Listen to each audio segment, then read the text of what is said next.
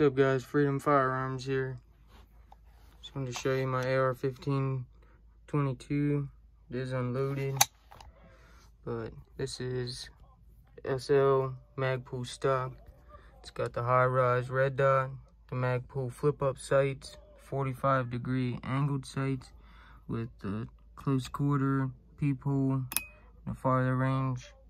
It's got a laser light combo. It's got the Kentech slip over fake suppressor. Got two 25 round mags and a 10. But let me know in the comments what you guys think. My little varmint killer.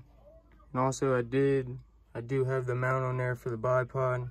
Sometimes I do put it on there depending on what I'm doing with it.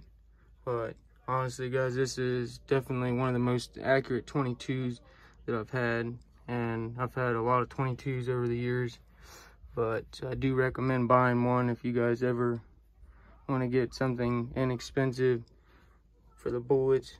I mean, you can get most a full box of these for like 40, 30 bucks, somewhere in that area. So if you got kids that you want to take shooting, or just something you want to be able to shoot to practice with, honestly, I do train with this sometimes as far as shooting. Helps with recoil because you don't have to worry about that recoil when you're shooting.